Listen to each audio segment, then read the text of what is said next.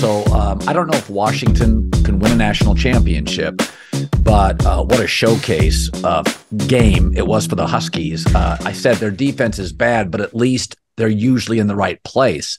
USC fired Alex Grinch, their defensive coordinator, which, I mean, if you watch the game and if you've watched the last month, he stands alone by himself in the sidelines. They're in the wrong place. And these are guys that have played. Kalen Bullock, who was an All-American safety, has regressed. One of the first things I look at is, do players get better? USC's offensive guys do. None of their defensive guys do. None of them get better. So I don't know if USC will go out and spend a lot of money on the defensive coordinator, but how do you view this season and Lincoln Riley's sort of legacy? I know it's early in his career to talk about that, but I always viewed him as potentially an NFL guy. And my takeaway now is he's not. He just has no. McVay, chest out, alpha, loves defense. Shanahan loves physicality. Shanahan don't care about special teams. He loves defense, right? Yeah. Andy Reid, Spags. Andy realizes what defense is. Lincoln he doesn't have a special teams coach. He's lopsided as a coach. What do you think his legacy right now is? Well, I think, and listen, it's easy to crush him right now. Like probably most people, when they hired him, it was a no-brainer hire. You had to do it. But I think when you look back, the Big 12 is not very good, and no one plays defense, and he was able to take advantage of it. He ran into clearly the best year the Pac-12 has had in a long time. He's kind of getting worked, right? He loses to Utah. He loses this game. He's going to be a huge underdog this upcoming week, to Oregon. UCLA's leaking oil a little bit, but I think it's a disaster, Colin. Simply put, I think it's one of the biggest underachievements given the quarterback play and offense, because when you're at a program like this, you have unlimited resources to hire the best and the brightest. When you look at some of these other college coaches, they go to like the Baltimore Ravens and get their secondary coach and make him, their defensive coordinator. Chip Kelly's defensive coordinator is Anthony Lynn's son, who, if you look at his resume, had been in the NFL for the last decade, came from the Ravens. And what is UCLA? Yeah. A lot better on defense. So it's like, I don't know if you tell me who Lincoln's next defensive coordinator, I would not be very confident that you're going to go, that's a no-brainer choice, right? Because you look at the guys that we talked about it last week when they were, lose to Utah. Where did he find this guy? Well, he was a Mike Leach guy, right? It's a connection thing. And he's not, to me, part of going to the NFL too. Think of some of the coaches that went to the NFL from college most recently, beside Harbaugh, who was an NFL guy. Urban Meyer never coached a day, didn't know what to do, and he was completely over his head.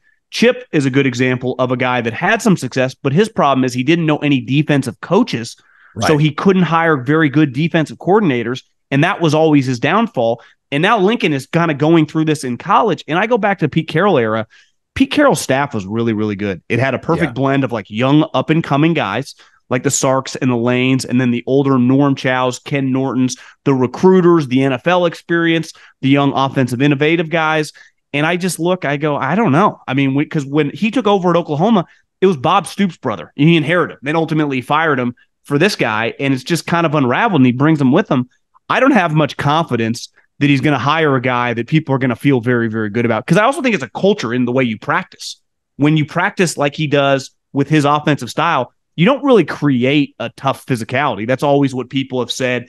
Defensive coaches, whenever you met them at these spread offense schools, and specifically the air raid type schools, and I know he's not true air raid anymore, it's like hard to improve the toughness on a daily basis on Tuesday, Wednesday, and Thursday in practice. Listen, we've all had fender benders in our life. Sometimes it's even more serious. But even if it's somebody else's mistake, you can lean on Morgan & Morgan. It's the nation's largest injury law firm. 100 offices and over 800 lawyers. With over $15 billion, that's a B, billion dollars recovered, Morgan & Morgan has a proven track record of fighting for you to get full and fair compensation. Submit an injury claim with Morgan & Morgan. It's really, really easy. It's almost like a quarterback, an offensive head coach, and a GM that gets them good weapons makes their life easier. We all need somebody, good or bad days, to make our life a little easier. That's what Morgan & Morgan does. If you're ever injured, check out Morgan & Morgan. Their fee is free unless they win. For more information, go to forthepeople.com/Colin or dial pound LAW, that's pound 529, from your cell phone. This is a paid advertisement.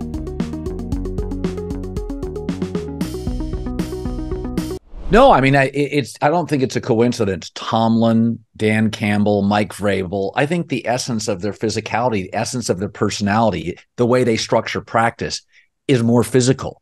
I mean, every Vrabel team, every Tomlin team, I mean, even though they're an offensive team more than defense, Dan Campbell, it's a physical offense. They can run the ball. I think sometimes with Mike McDaniel and Lincoln Riley, I think they're really clever offensively and really smart. And I think they structure their culture and their program and their practice like that. Yeah. And it's really smart and clever. But do they build the toughness? Is that part of the personality? And I don't think it's a coincidence sometimes that the same kind of big physical men, don't you think they structure practice differently? Yeah, for sure. And I'm not blaming Caleb, because you got to sign Caleb. You had to pay Caleb to get him. Every team in the country would have done that. But I do think when the way they built it, it was also Caleb heavy that it almost sucked the oxygen out of everything else. And you watch it this year, and the last couple of weeks haven't been his fault. The Notre Dame game, he wasn't very good. But it just feels like if he is not, because even you go back to some of the heyday Pete Carroll teams or some of those good Harbaugh teams or Chip Kelly teams, it was never all about Mariota or Luck or Matt Leinart. They were a more complete team. And this thing just felt like a basketball team. It was like Caleb Williams and then everyone else. And that is not the way you win in football. It's just not. And they've been clearly exposed. Even Washington's a good example.